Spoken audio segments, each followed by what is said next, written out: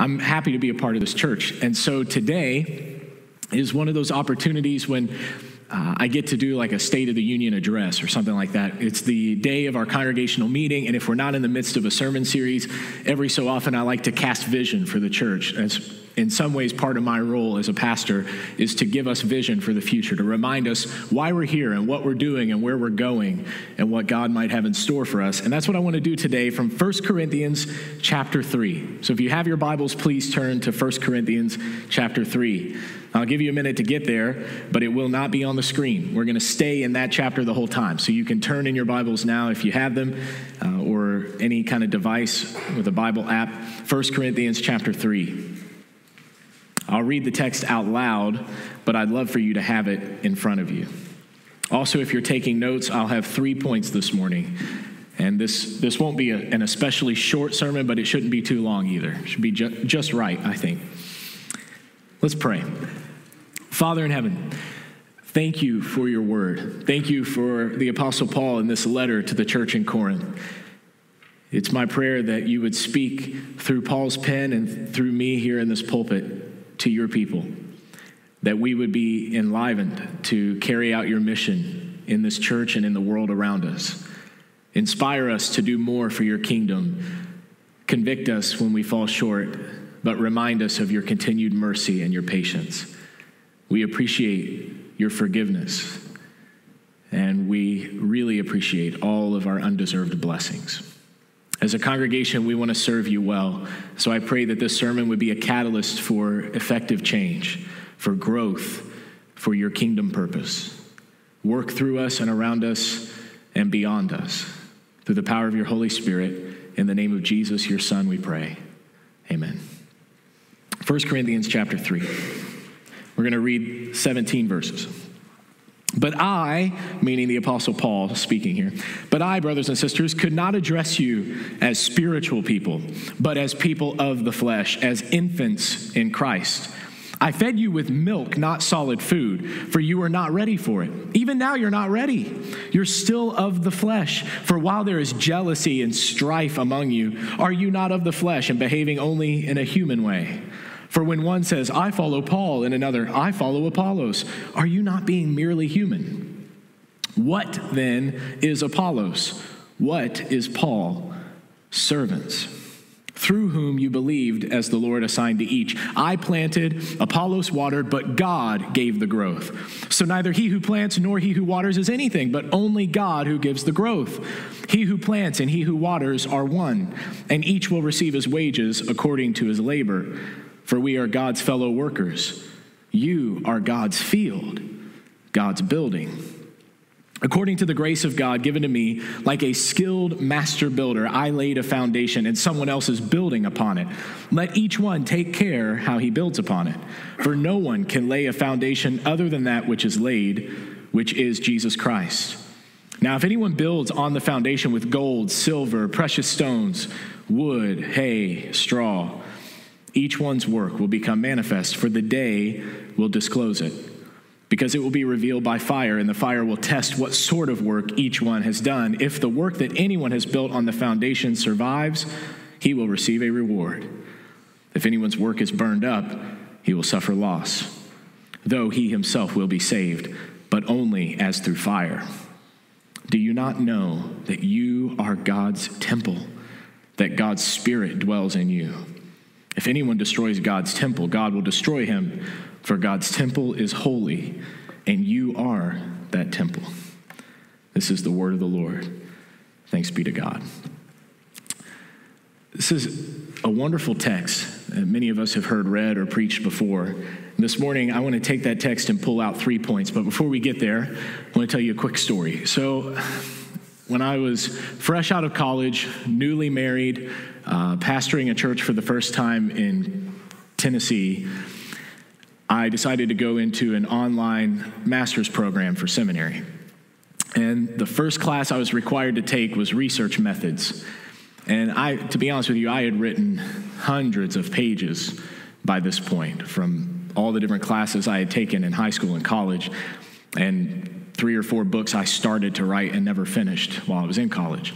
I like to write and to read, and I fancy myself a pretty good writer. And so I didn't take the class very seriously, is what I'm trying to tell you. It was an online class. There were only like a dozen of us in the program in that class. And almost half the grade was the final paper. It was like 25 to 30 page research paper, 2 or 3 sources per page, something like that. It was all about research methods. So I spent a lot of hours in the library and on internet databases and sourcing all these different things in my paper. And to be honest with you, I cut some corners, but I knew the paper read well. I read it from front to back, and I thought, this is a good paper. So I turned it in. That is the only C I think I've ever received in my whole life. And I was mad. So I emailed the professor. I paced and panicked for about 5 minutes, and then I called the professor, and I said, you got to tell me what's going on here. Why do I have a C on this paper? And he said, I'll send you my grading rubric, and I'll let you look at the notes.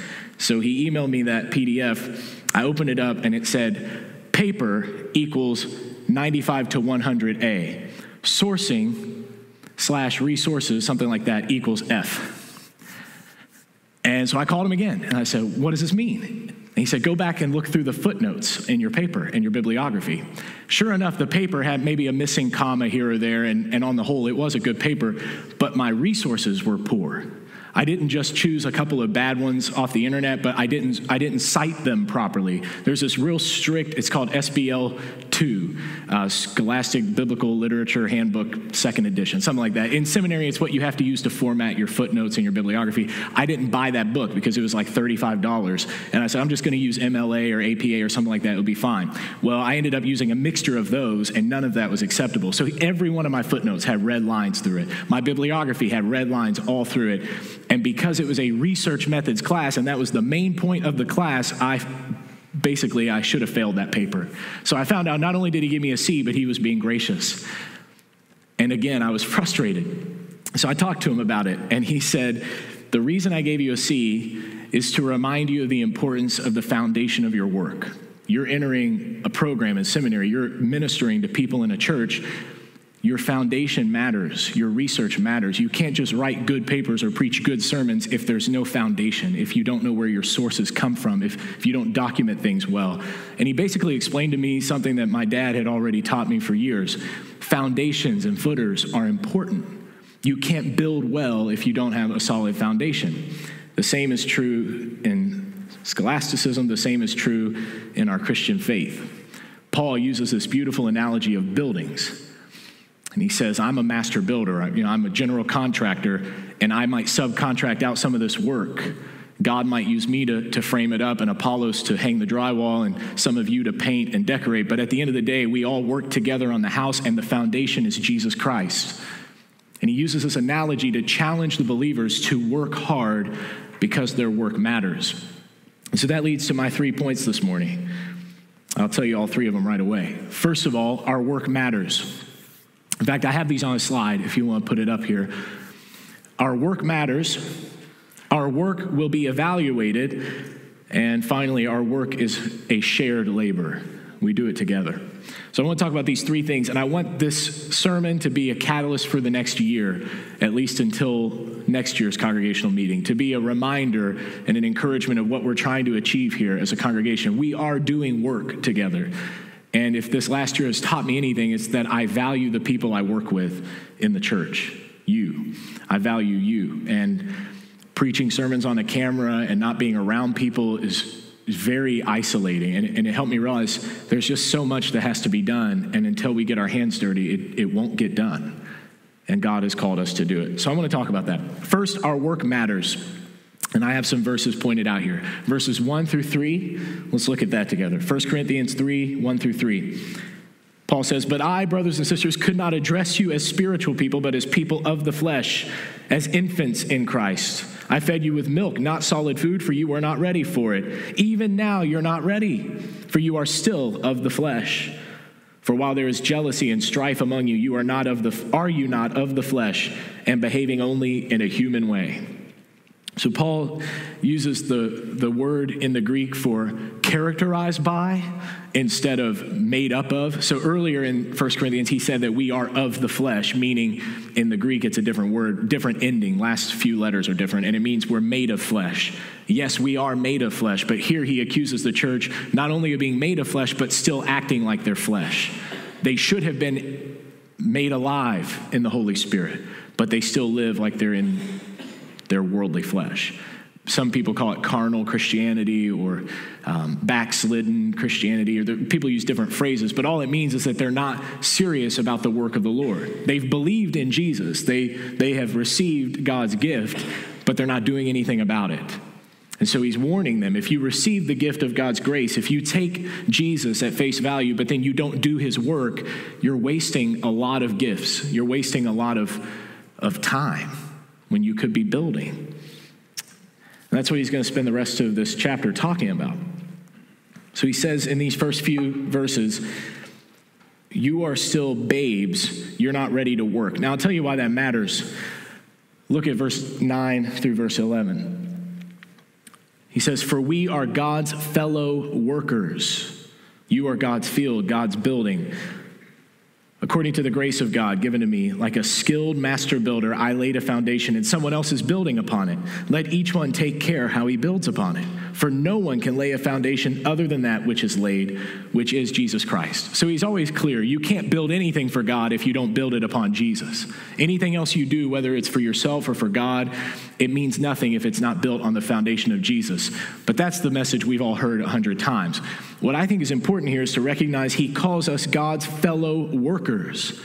And he doesn't just mean he and Apollos. He means all of those who minister for Christ, all of those who follow Jesus are God's fellow workers. The reason that is so significant is because he just told us we're still babes and we haven't grown up. In the ancient world, and still today for some families, when kids get old enough, they pick up their parents' trade. They help around with the business. In the ancient world, it was pretty much always that way. Let's say your father was a fisherman. Well, eventually you need to learn how to fish. As soon as you're old enough, you're out on the boat, you're helping your dad, you're helping bring in money for your family. If he was a carpenter, you'd be helping him frame up walls and lay stone or whatever it looked like in the ancient Near East. You would help your parents as soon as you were at a working age. Today, we still have a similar mindset that when you're able to work, you should start doing things. Even my 5-year-old helps clean up around the house and put things away. And every year she gets older, she's able to do a little bit more to help out. But what if she was still drinking milk like a baby? Like some Christians are still drinking milk like infants. Well, they can't be God's fellow workers if they're still untrained, unskilled babies. Do you see the problem? For Paul, that's the disconnect. Some of you are still babies drinking milk, and I've got all this work for you to do. God has all these plans, and you can't even get started because you're still infants. Grow up so you can get to work. And so the first thing we have to understand is we can't do the work until we are prepared to do the work. And that means building on the right foundation and getting all the soft clay and dirt and junk out of the way so that we can set on the rock what we need to set. So Paul begins by saying, you got to grow up. You got to move past the elementary junk, get ready to do the real thing. Hebrews 6 talks about that as well, about moving beyond the elementary things, the repetition every week, hearing the same stuff over and over again. It's time to move beyond that and get your hands dirty.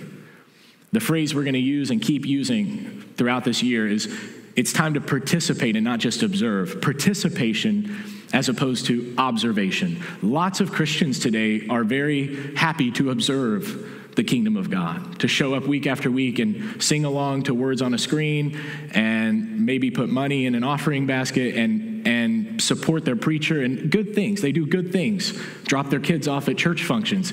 But all of that is still very much observation until you get your hands dirty, until you start to serve, not just in the local church, but let this be your preparation place to go out and serve the Lord in your life, in your workplace, with your family, with your friends, with your own family at home. I mean your extended family, but also your immediate family in the house. There are all these people in your life you can minister to, all of these ways in which you could serve God, but many people never get their hands dirty. They never do the work. They're not God's fellow workers. They're still babies drinking the milk.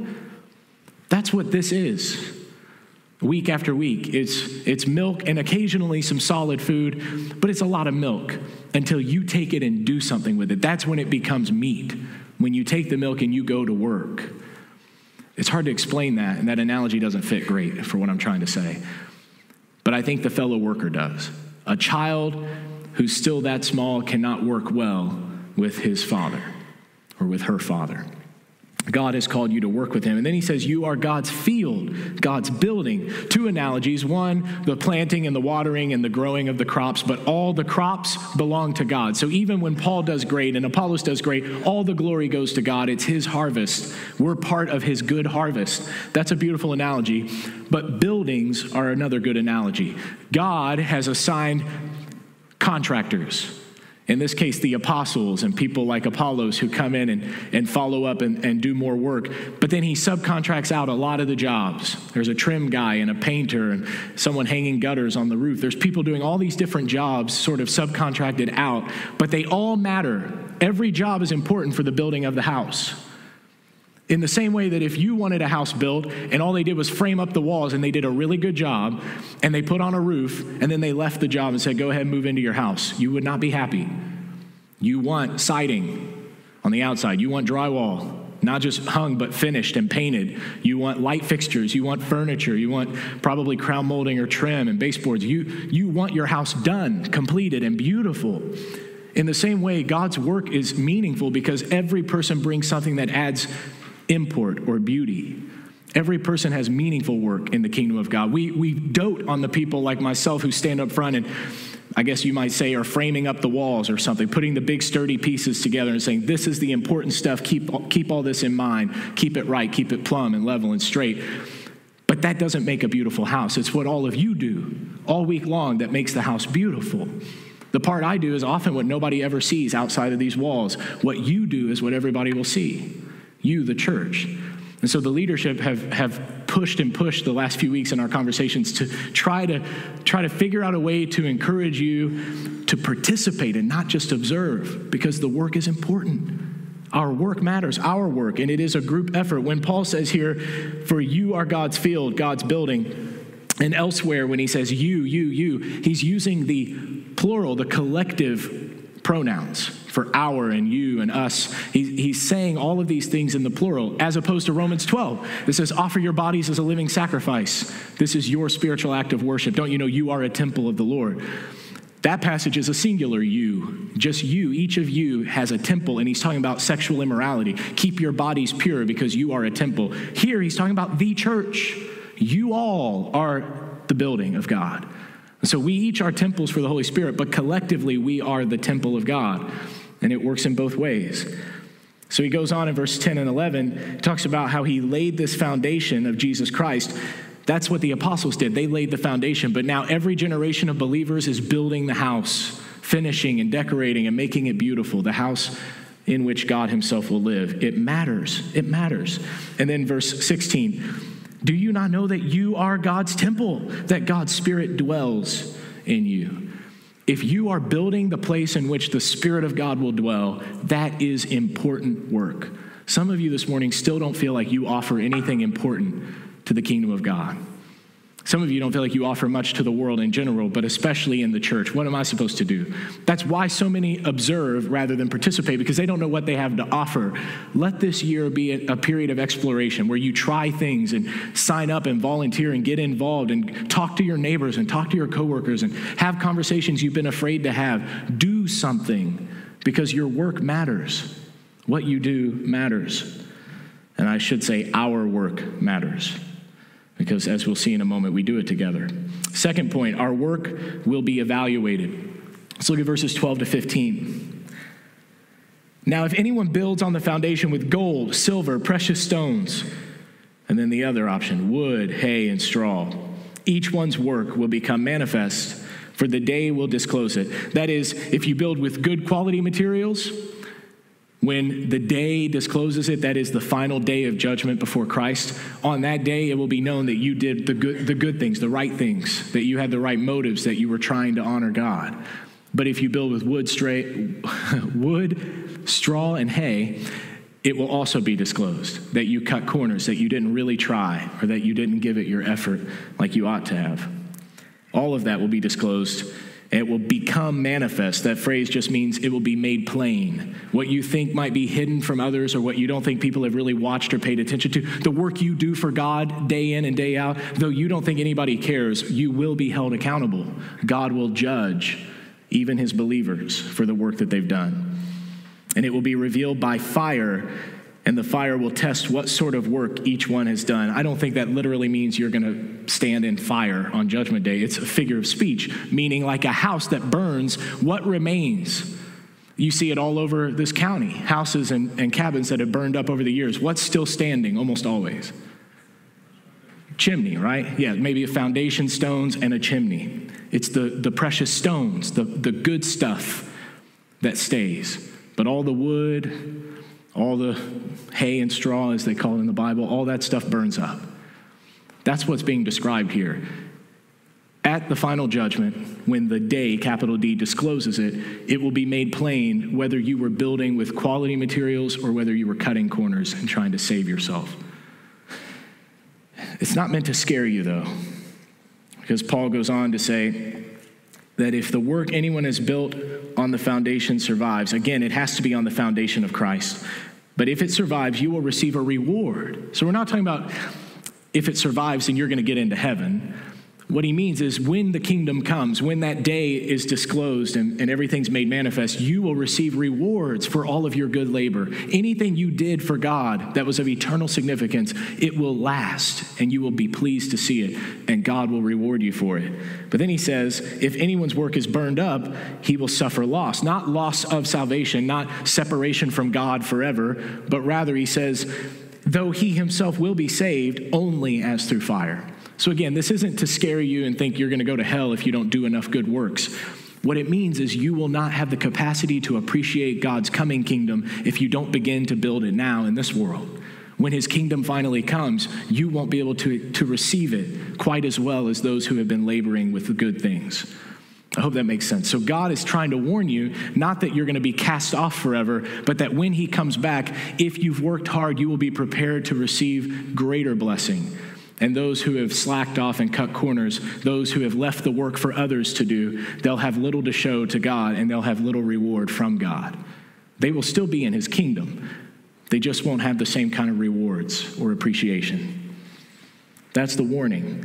Some Christians don't like to hear that, but I think it's an incentive. God knows how humans work. It's the same reason we give raises and promotions at jobs. It's the same reason we discipline our children or give them special treats.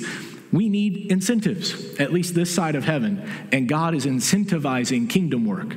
If you do my work, it's not just because it's the right thing to do. I'm going to bless you for it. When that day comes, I'll give you more than what you thought possible. This is good news, and it's because we're building God's house.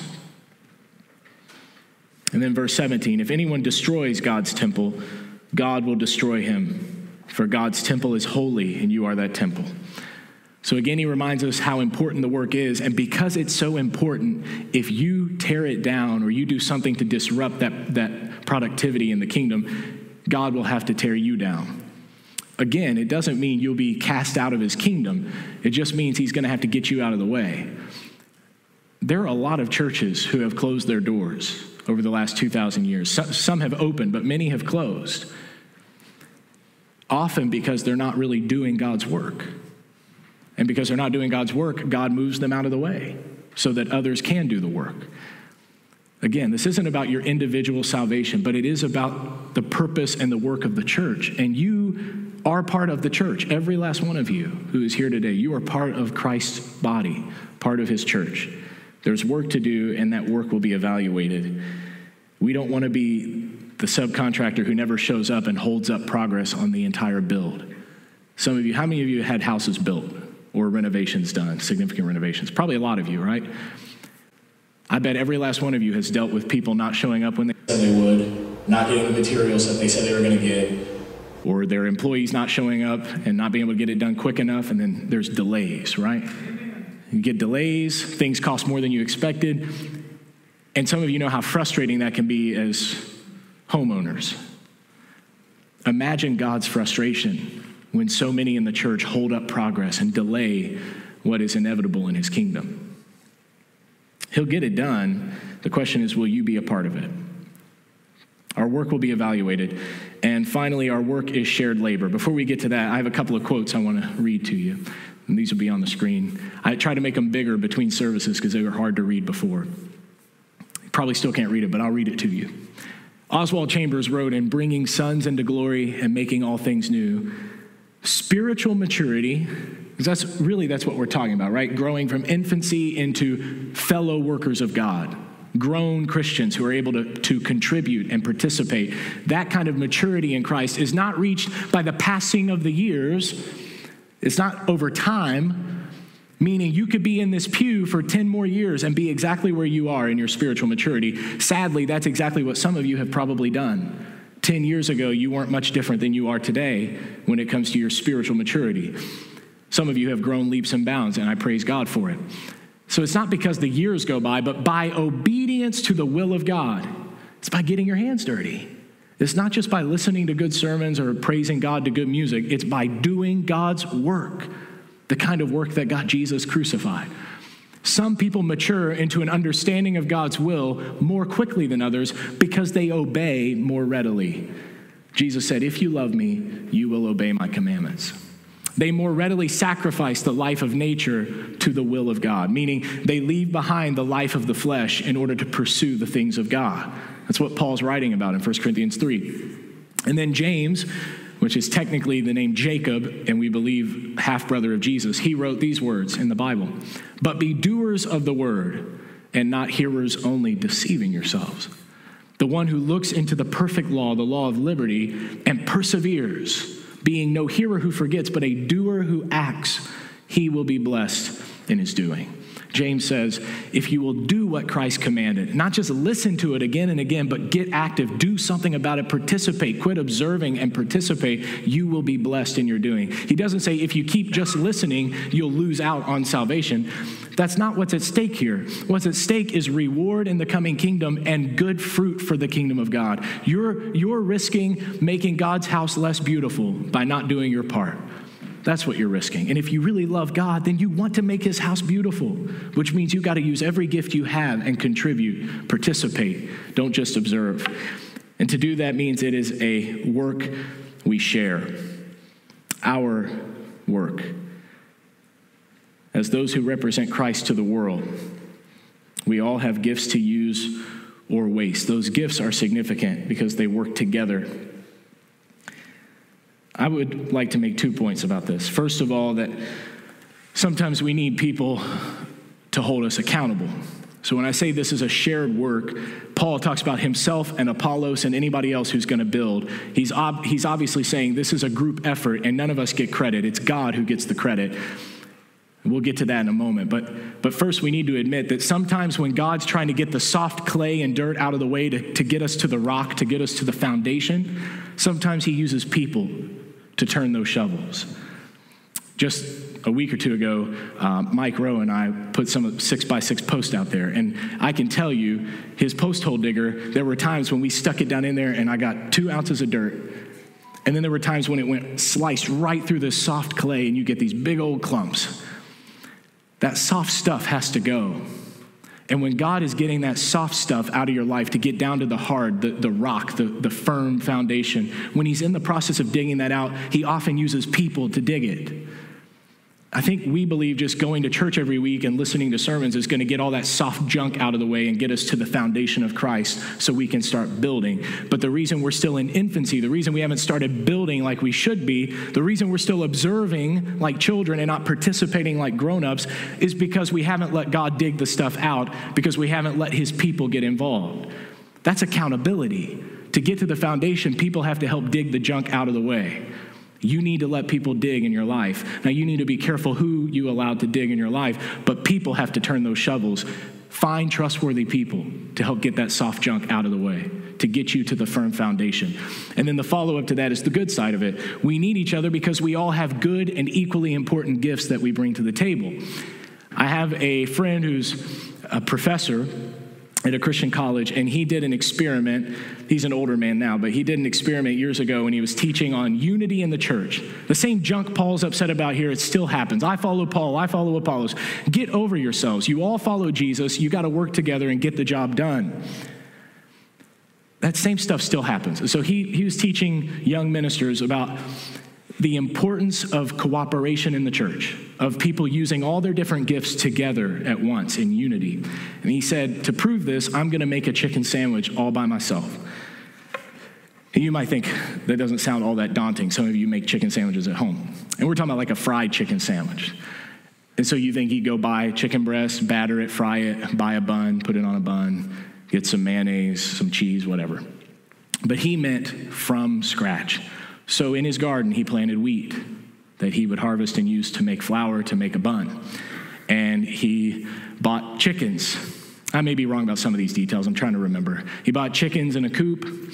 He bought a cow, a dairy cow, Jersey cow that he could milk and use for dairy to make mayonnaise and butter for the bun and cheese to put on the chicken, all that good stuff. He, of course, had some friends help him with knowing how to do all of this, but he did it himself. And by the end of the process, in order to have a chicken sandwich on his table, it took almost a year and $600 for a chicken sandwich because he wanted to show what it would take to make that by himself. And yet many of us could drive to Huntington, not today because they're closed, but tomorrow, drive to Huntington, go right through Chick-fil-A's drive-through. And even though there's 48 cars in line, it'll only take you 5 minutes. And you get this beautiful chicken sandwich. It'll cost you like $4. $4, what by yourself could cost you a year and $600 of your time and effort and money, cost you $4 or $5 at a drive-through that takes 5 minutes. How is that possible? Because of teamwork. Because there are so many people involved in making that sandwich that you eat that you have no idea. I mean, you have no idea how many people are involved in harvesting all the stuff, processing all the stuff, making all the stuff. I mean, this guy didn't actually do every single bit of it from scratch. He had to cheat and cut corners, and even still, it took that long and that much money. The point is obvious. Anything you try to do by yourself, you're not going to do it as well or efficiently or as beautifully as when you do it as a team. How much more is that true in the body of Christ, in the church? And this analogy could go pretty far if you allow it, but let's just suffice to say, you all have a job to do. And if we're not all doing our jobs, then it's going to take the rest of us longer, and it's not going to be as efficient or as beautiful when we're done. But if everybody steps up to the plate, if everybody works and participates, instead of just observing from the background, if you all do your part, find a place to serve and get involved, then I think we could build something very beautiful for God. And I think we could build it pretty quickly. I think we could start to see progress right away. And so our goal, our vision over the next year is for you to all participate and for no one else to sit back and observe. For all of us to understand that our work matters, that it's worth it, that our work will be evaluated and judged, and ultimately that it's work we have to do together. Would you stand with me as we close? I told you about that paper, the first C that I can remember ever receiving. I brought my grade down to like a B+ for the whole course, which is the only B I ever got in grad school. Very frustrating. I'm a little bit of a perfectionist.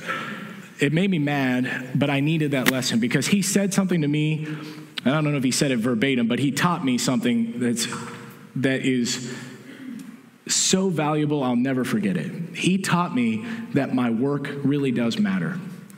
Because for years of my life, I went to school and did the assignments, and I did often what I knew I had to do to get a good grade, but I never cared. I never really cared about any of that. I just wanted to finish and do well and get a good job. And I don't know that I thought anybody else cared, and that's why I didn't care that much. Nobody really cares.